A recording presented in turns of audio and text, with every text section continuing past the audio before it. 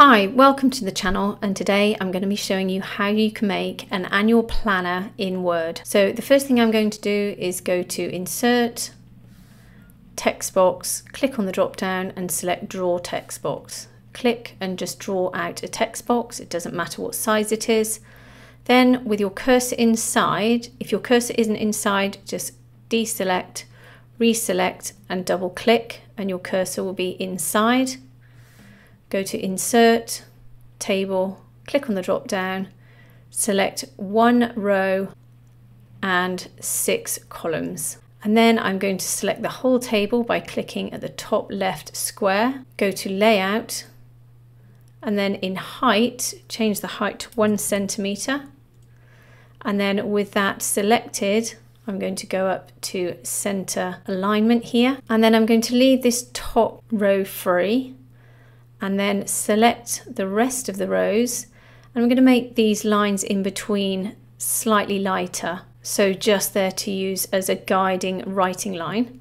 Select them, go to Table Design, go over to Pen Color and select a light grey, then go to Borders and select Inside Borders.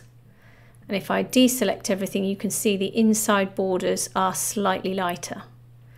Then to get rid of this outline, I'm going to select it, go to Shape Format, go to this outline tool here, click on the drop down and select No Outline.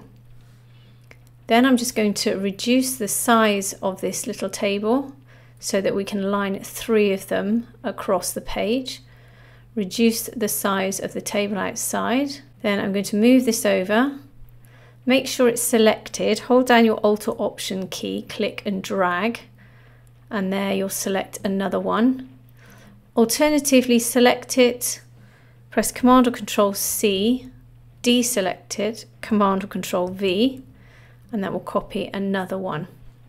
Now I'm just going to line them up roughly where I want them. Don't worry about whether they're aligned to the middle of the page, just the gap in between. If you want them more spaced out, then space them out. You do have to be mindful of your printer because some are borderless, some aren't. So I'm going to move mine slightly inwards. Now we need to select them all. So select one, hold down your Command or Control key and select the other 2. Then go to Shape Format. Then go to this Alignment tool, click on the drop down, and the first thing we're going to do is distribute them equally horizontally. So if you click on that one, they'll be equally spaced, but we need to make sure they're aligned to the top. So go up to the Alignment tool and select Align to Top. Once all they're perfectly aligned, go to the Group tool, click on the drop down and select Group. So now all these are one element. Then all we need to do is simply copy and paste these boxes. Do that one more time. There we go. And we're just going to align these boxes as well.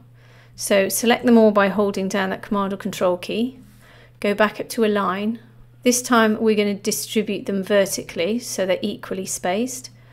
And again, let's align to the left. You can do align to right or the middle. Once they're all perfectly aligned, go to Group and select Group. Now they're all one group, we can make sure they're perfectly aligned to the page. I'm just going to go to Align and align them to the center. Then I'm going to use my arrow keys to move them up or down, depending on where I want them to lie on my page. But I'm just going to leave a small gap at the top here to leave the title. But before I do that, we need to enter in all of the months for the year. So we need to go back up to Group, select Ungroup, and then ungroup one more time.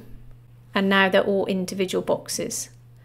So deselect and then reselect this box, click again inside so my cursor's there, and then you can begin to type.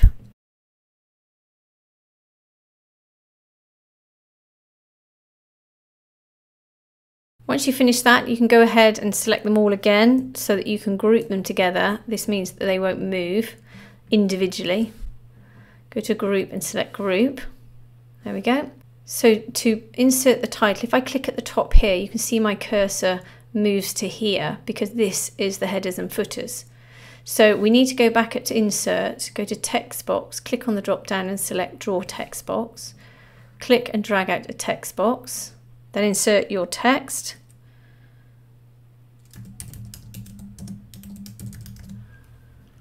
Then select the text, go to the Home tab and customize it with these tools here. I'm going to increase mine using the increase font size tool. I'm going to change the font to Heavy Vector. I'm going to center it. You can underline it if you want to. So I'm going to increase that one more time. And then deselect it, reselect the box so that we can go to shape format and get rid of that outline. Go to this tool here, no outline. And then along to align and select align to center. So once you're done, you can just save this as a Word document, or you can save it as a PDF or a template. So I hope that's helped you today. If it has, please like and subscribe and have a great day.